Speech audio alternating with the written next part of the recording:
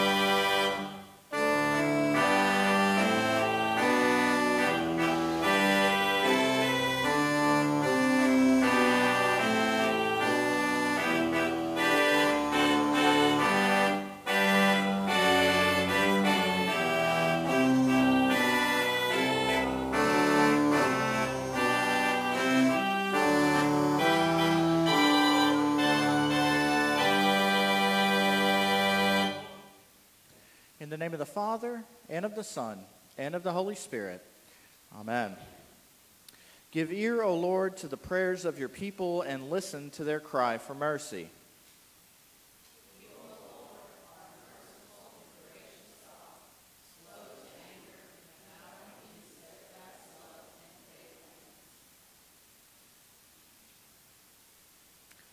Lord of mercy.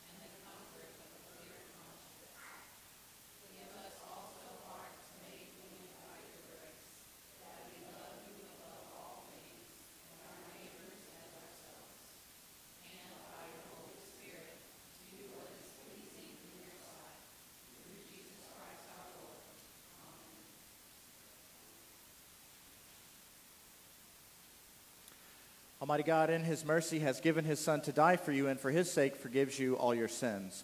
As a called and ordained servant of Christ, and by his authority, I therefore forgive you all your sins, in the name of the Father, and of the Son, and of the Holy Spirit. Amen. The Lord be with you. Let us pray. Almighty God, so rule and govern our hearts and minds by your Holy Spirit, that ever mindful of your final judgment, we may be stirred up to holiness of living here and dwell with you in perfect joy hereafter. Through Jesus Christ, your Son, our Lord, who lives and reigns with you and the Holy Spirit, one God, now and forever. Amen. And please be seated for the reading of Scripture.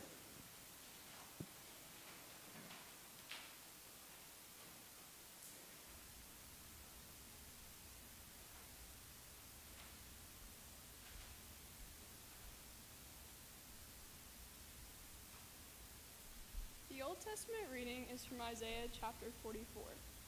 Thus says the Lord, the King of Israel, and his Redeemer, the Lord of hosts. I am the first, and I am the last. Besides me, there is no God. Who is like me? Let him proclaim it. Let him declare and set it before me, since I appointed an ancient people. Let them declare what is to come, and what will happen. Fear not, nor be afraid. Have I not told you from of old and declared it? And you are my witnesses. Is there a God besides me? There is no rock, I know not any. This is the word of the Lord.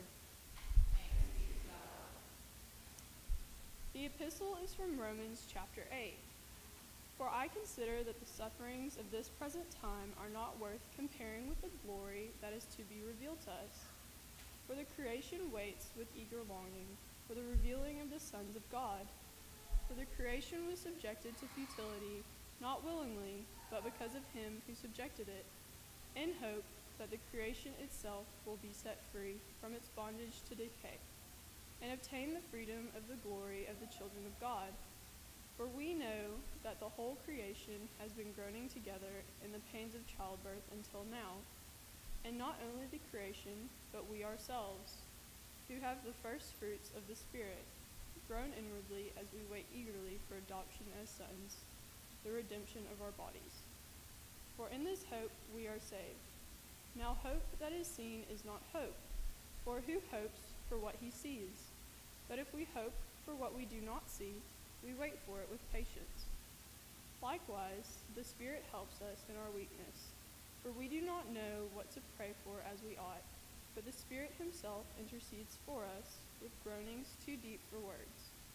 And he who searches hearts knows what is the mind of the Spirit, because the Spirit intercedes for the saints according to the will of God. This is the word of the Lord.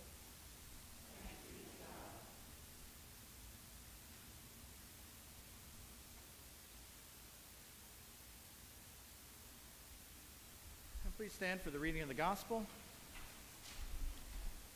The Holy Gospel according to St. Matthew, the 13th chapter. Jesus put another parable before them, saying, The kingdom of heaven may be compared to a man who sowed good seed in his field, but while his men were sleeping, his enemy came and sowed weeds among the wheat and went away. So when the plants came up and bore grain, then the weeds appeared also. And the servants of the master of the house came and said to him, Master, did you not sow good seed in your field?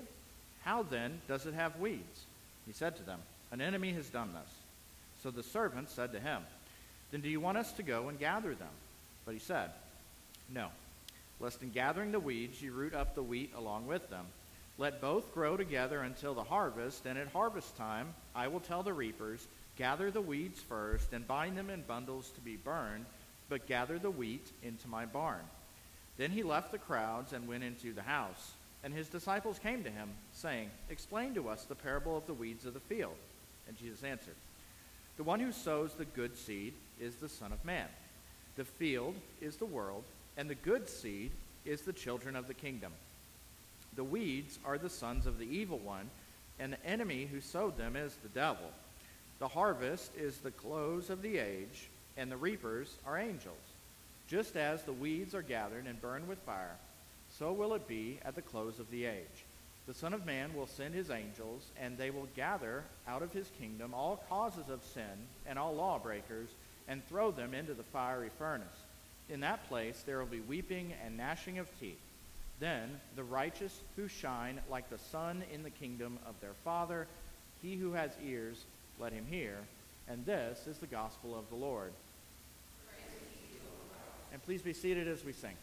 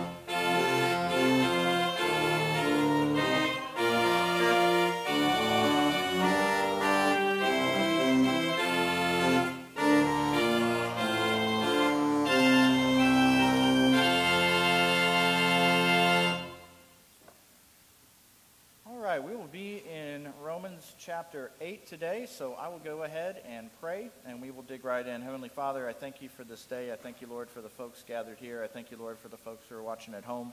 I ask, Lord, that you would be with us as we open up the pages of Scripture. Lord, guide my teaching. Be with my hearers as well. We commend our time to you. In Jesus' good name, amen. So I'm going to look mostly today at Romans 8, verse 18, for I consider that the sufferings of this present time are not worth comparing with the glory that is to be revealed to us. Seems fairly apropos to look at a verse like that. The question I want to dig into today is, and do it from the Bible, why do we have a world like the one that we have that is so permeated by pain and difficulty and strife and hardship? Why are things the way that they are? You may have watched, and it came out a number of years ago, but it was a documentary on PBS based on a best-selling book entitled Emperor of All Maladies, and it is a history of cancer as we know it in the world, its horrors, our battle against it. 7.2 million people die of cancer in the world every year, and here in America, about 600,000 people die of cancer every year. There is not a person in this room or watching at home who has not had cancer touch their lives in the form of themselves, a family member, a friend, a loved one. It's just behind heart disease and what it does. And so we're watching that, and that's something that you consider, and you think about the brokenness of the world in which we live. Now, as we consider our own situation, Christians, we are very complex, very emotional people, and if you have your eyes open, if you are in tune with the Word of God, you recognize that, and you see that the world is a complex place. It is a beautiful place, and it is a horrible place. You walk outside right now, and it's beautiful, right? The sun is shining. The trees are green. We had rain a couple of days ago. We have family and friends. That's beautiful. And in hospitals, there are people fighting for their lives. It is a horrible place, and it is a beautiful place. And inside of us, those of us who belong to Jesus, we hear these words, right? Rejoice with those who rejoice and weep with those who weep. And so in this world, there is a wedding every day and there is a funeral every day at the same time all over the world, right? It happens. And even in our own lives, we always know that there's somebody who's weeping and there's somebody who is happy on the top of the world. And that means that 2 Corinthians 10:6 is true, sorrowful, yet always rejoicing. And you don't have to be a Christian for very long to know that that is true, that that's possible, that that's our reality. And I know this is possible. You may not have lived long enough to taste it, but it is possible to be simultaneously profoundly sad and profoundly happy. Simultaneously, not sequentially, right? We're complicated people. We should not think of all calamities as exceptional. Like occasionally there's a calamity, occasionally there's something bad that happens. Look, 50 million people die in the world every year. 5,700 people every hour, 95 every minute. Breathe in, breathe out. 4 people have died. That's the truth. And they probably haven't told you this lately, but about 7,000 people die every day in the United States. And it was true this time last year, and that number has not increased significantly in the past few months. You can look it up. Calamities are not exceptional. It just breaks the surface of the ocean of sorrow in which we live. And it's naive to think that there are good times and bad times sequentially. There are good times and there are bad times, always, all the time, simultaneously. And if you walk through the world with a heart that is ready to weep with those who weep and ready to rejoice with those who rejoice, you will be a very strange but very wonderful person. Right? And you know people like this. And so, I consider that the sufferings of this present time are not worth comparing with the glory that is to be revealed with us. So, why do we have a world like this? Why is there so much pain? Why is there so much conflict? Why is there so much suffering? Why is there so much death? It's a horrible place. It's a beautiful place. Right? Millions of people right now are weeping their eyes out over the sorrows of their lives, even as we speak. So, God has ordained in his mercy that sometimes very unbelieving people wake up to his reality because of pain, not because of its absence, because of the pain. So, suppose that you're a professor at a university and you're into the postmodern mindset and ideas of, well, what's right for you is right for you, what's right for me is right for me, what's wrong for you is wrong for you, what's wrong for me is wrong for me. We're not going to impose our moralities on each other, right? There's not one absolute right, there's not one absolute wrong, good and evil, good and bad. beautiful and ugly. And that's just rampant thought in our culture and our society today. It's out there. And the deal is, that way of thinking is going to come to an end very, very quickly when that person walks into a nightmare themselves. Right? When you see firsthand that 6 million Jewish people were murdered during World War II, 60 million in Stalin's regime, gulags, or the Armenian genocide of the Turkish people. They killed 1.5 million Armenians between Turkey and Syria during the First World War. Did you know about that one? So you walk into that, a lot of them Christians, by the way. And so you walk into that, and as someone who's been playing word games on tenure with students, if you're a professor, and talking to them about this world in which we live, it's nonsense. That what's right for you is right for you, and what's right for me is right for me. You're confronted with evil, and you have to admit this is evil, and then suddenly you realize what you said. That that's reality.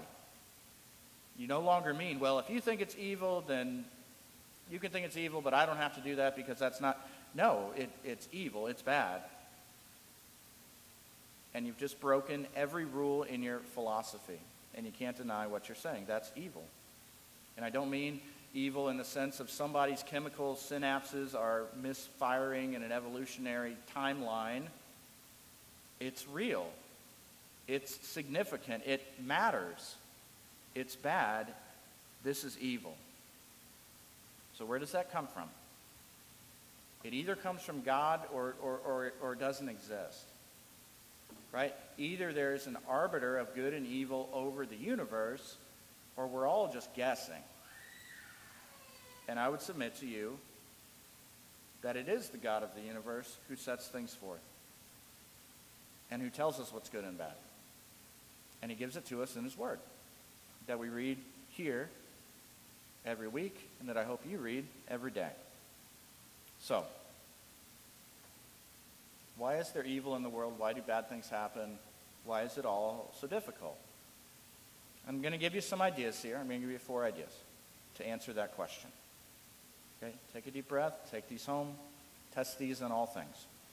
First of all, God planned redemption. The reason that calamities in this world exist is because God planned a history of redemption before the foundations of the world. And according to that plan, God permitted sin to enter into the world through our first parents, Adam and Eve, so that there could be a history of merciful redemption from sin. Here's what it says in 2 Timothy 1. God saved us and called us to a holy calling, not because of our works, but because of his own purpose and grace, which he gave us in Christ Jesus before the ages began.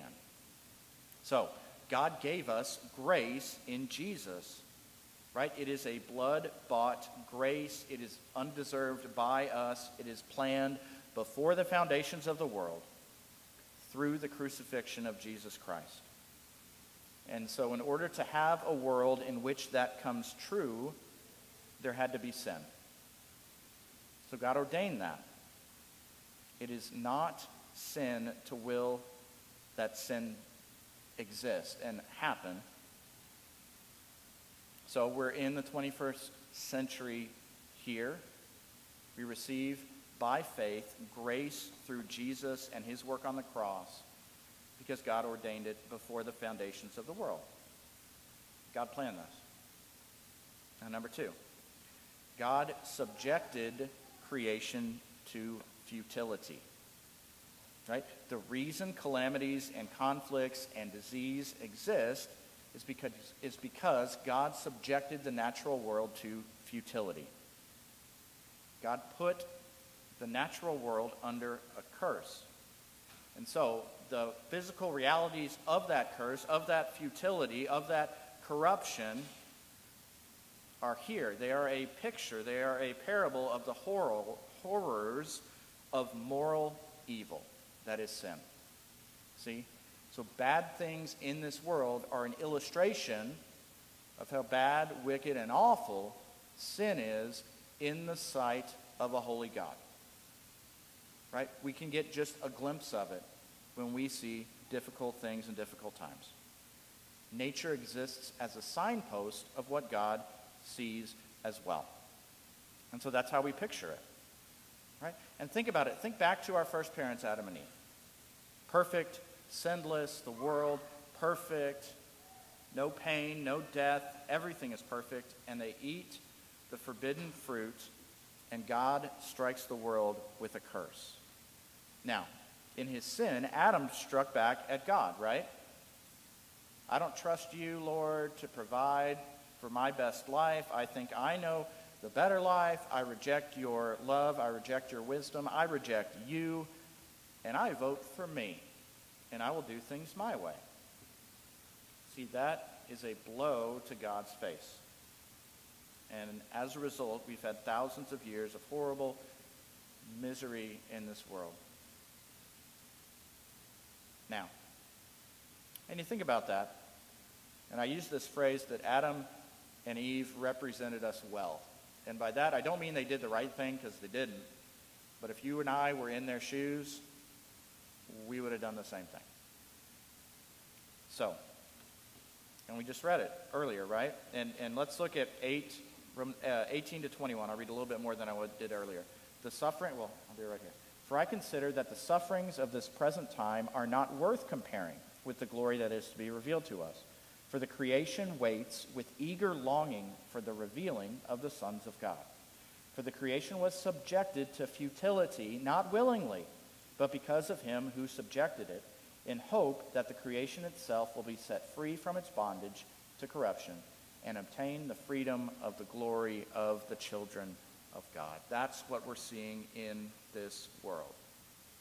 That's what we see when we see loss of eyesight, loss of healing, when we see cancer, when we see disease, when we see pandemic. The creation is subjected to futility, and it doesn't happen willingly, because God subjugated it in hope that creation itself will be set free from its bondage of corruption and obtain the freedom of the glory of the children of God. The Bible explains all of this. And that's why we say things like, hasten the day, O God. Right? Lord, now let your servant depart in peace. I'm ready. It's time from my perspective. So when Adam and Eve sinned morally, the world was touched physically. And so Adam insulted God in a way of infinite proportions because he's an infinite God. And then God subjected the physical world to futility. Third idea. Jesus is more precious than anything that we lose. So, the reason that all this calamity, all this misery, all this conflict exists is so that followers of Jesus, in the Old Testament followers of Yahweh, the God of the Bible, the God of Israel, would be able to experience and display the profound God-honoring truth that Jesus is more precious to us than everything we could lose in this world. A world of loss exists so that you and I, not by our murmuring or complaining or getting angry at God, but by resting in him, trusting in him, we could show the world and testify to our own consciousness that God is more precious to us than everything or anything that we could lose. Philippians 3, I count everything as loss because of the surpassing worth of knowing Christ Jesus my Lord. For his sake I have suffered the loss of all things and count them as rubbish in order that I may gain Christ. Right? Everything goes to the side. Here's what it says in Habakkuk 3.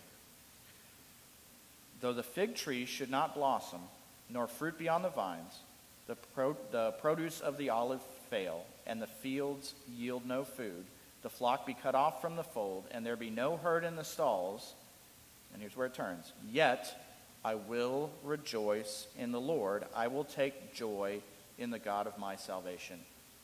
Now Habakkuk's talking about a dire situation, right? There's nothing to eat.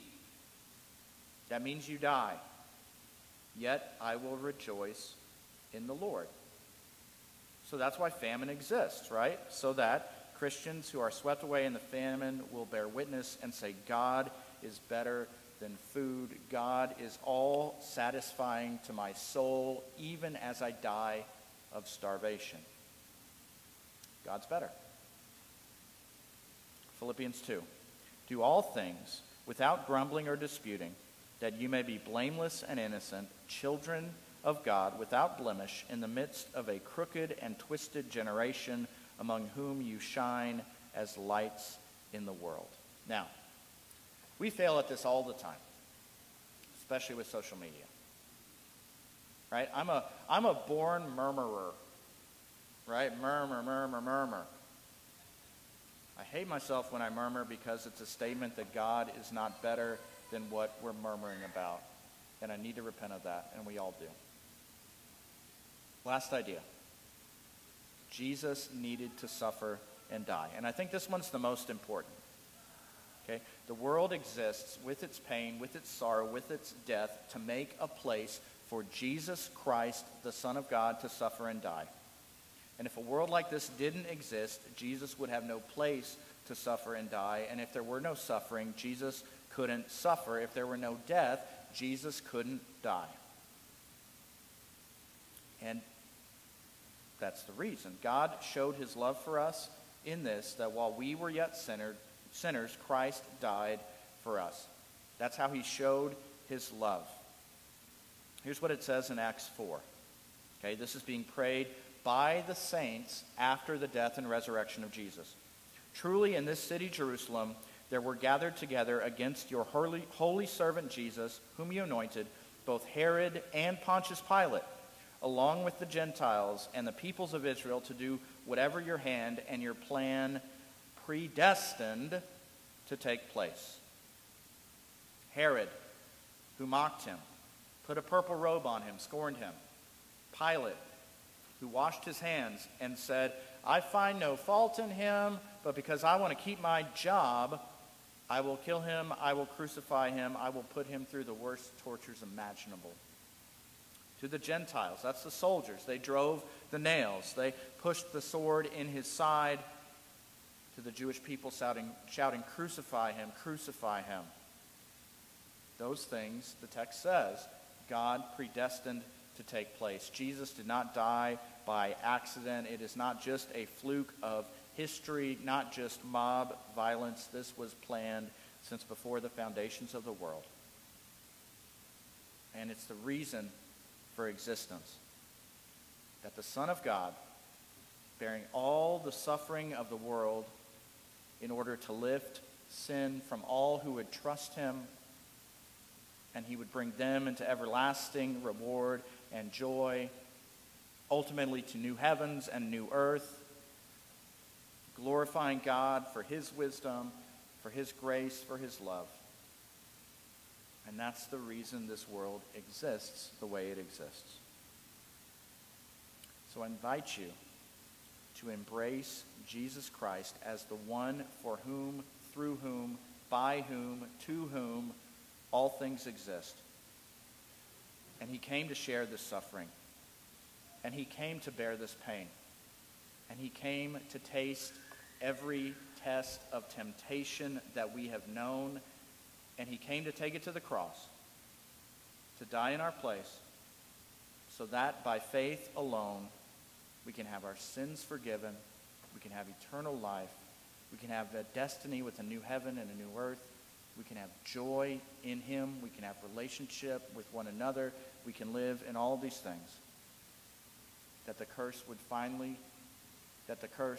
would ultimately be lifted, and we live in eternity with him in everlasting righteousness and innocence and blessedness. This is most certainly true. Let's pray. Lord Jesus, I thank you for your goodness and for your mercy. I thank you, Lord, that before the foundations of the earth, your Father planned for us to be saved. And so I ask, Lord, that in the midst of a world of calamity, that you would teach us to live in the expectation, in the knowledge that you are good, and then the expectation that you will bring ultimately to us eternal life in you. And it's for your beautiful name. Amen.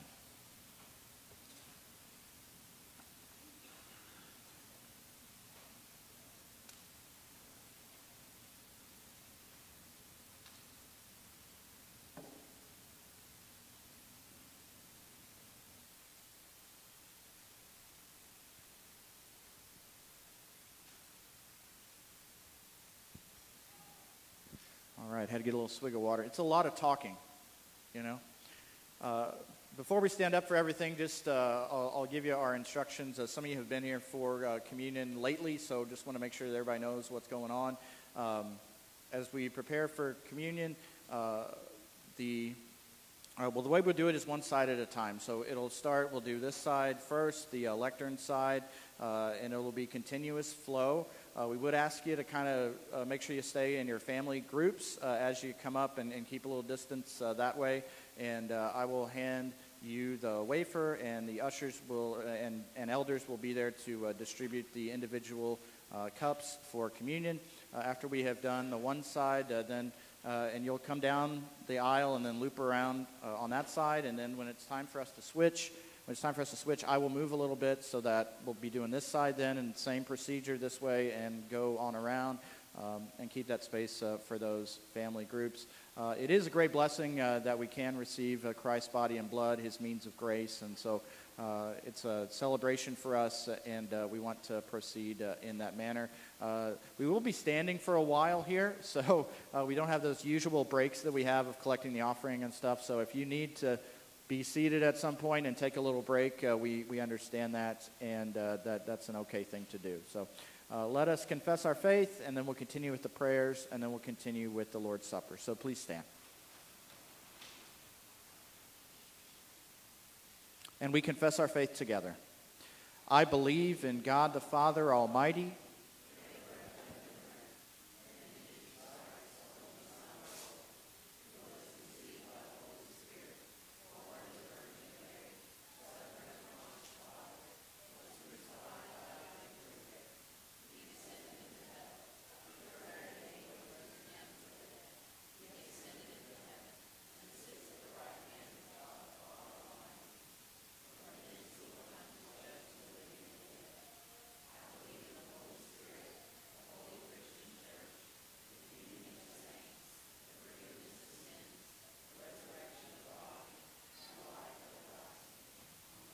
Let us pray for the whole people of God in Christ Jesus, and for all people according to their needs. Lord, your power holds all things together in heaven and on earth.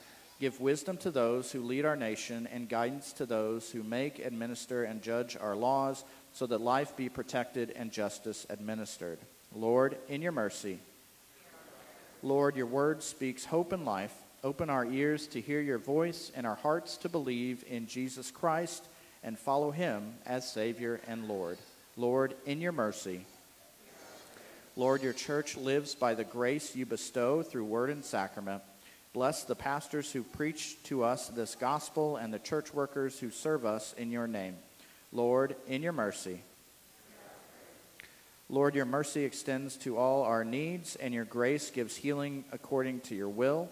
Hear us on behalf of Susan Ludwig, Jen Micken, and Pam Withrow, and others who we name in our hearts,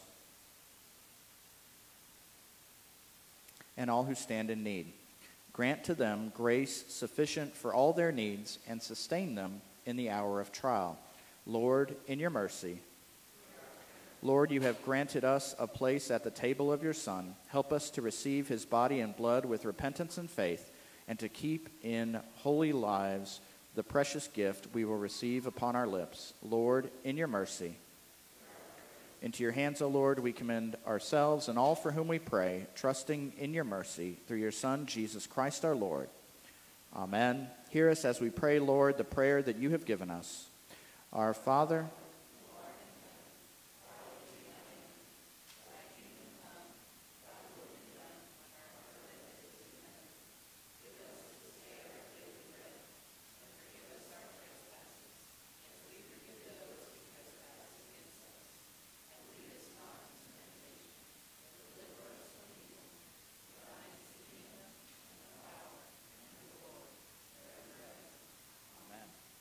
The Lord be with you. Lift up your hearts. Let us give thanks to the Lord our God. It is truly good, right, and salutary that we should at all times and in all places give thanks to you, Holy Lord, Almighty Father, everlasting God, through Jesus Christ our Lord, who out of love for his fallen creation humbled himself by taking on the form of a servant, becoming obedient unto death, even death upon a cross. Risen from the dead, he has freed us from eternal death and given us life everlasting. Therefore, with angels and archangels and with all the company of heaven, we laud and magnify your glorious name evermore, praising you and singing.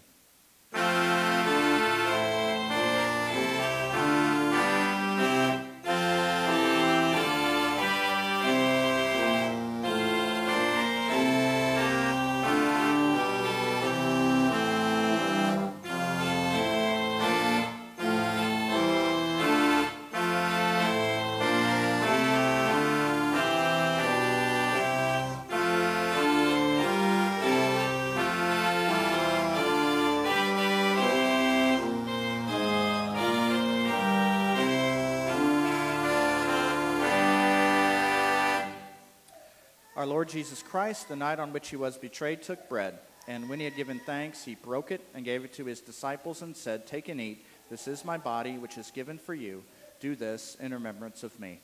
In the same way also he took the cup after supper, and when he had given thanks, he gave it to them, saying, "Drink ye all of it. This cup is the New Testament in my blood, which is shed for you for the forgiveness of sins. This do as often as you drink it in remembrance of me.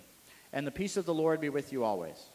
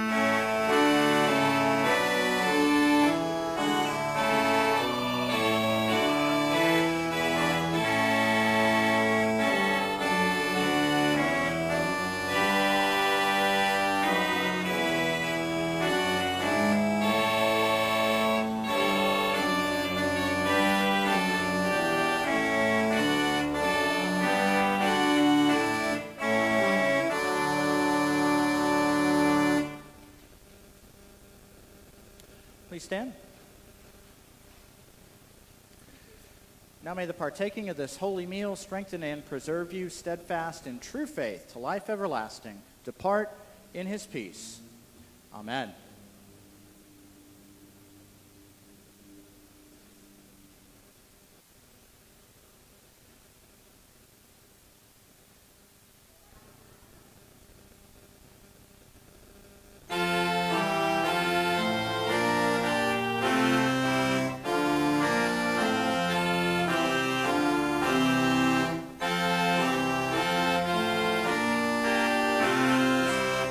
Just a minute.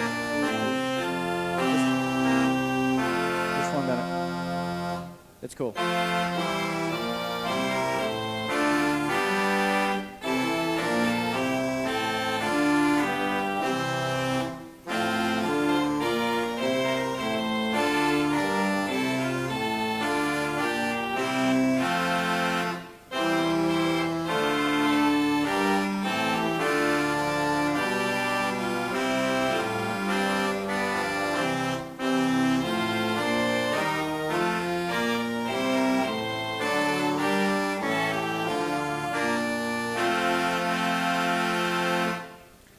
We give thanks to you, Almighty God, that you have refreshed us through this salutary gift, and we implore you that of your mercy you would strengthen us through the same in faith toward you and in fervent love toward one another, through Jesus Christ, your Son, our Lord, who lives and reigns with you and the Holy Spirit, one God, now and forever.